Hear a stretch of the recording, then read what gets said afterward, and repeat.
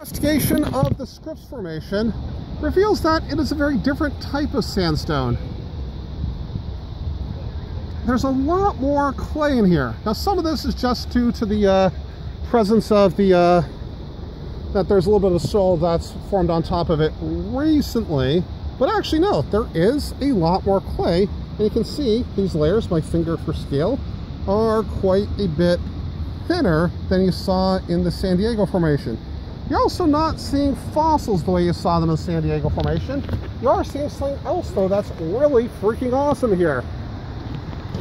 This is a very interesting mineral. If I could grab a sample, I might grab a sample. I'm not sure if I'm going to grab one from here, but yeah, notice this reddish stuff. This is intriguing. So what we're seeing here is something called a concretion. This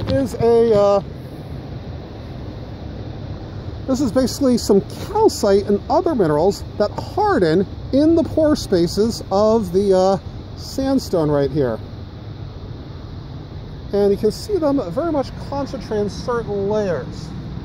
Now the mineral in here is cubic. It has a very sulfury smell.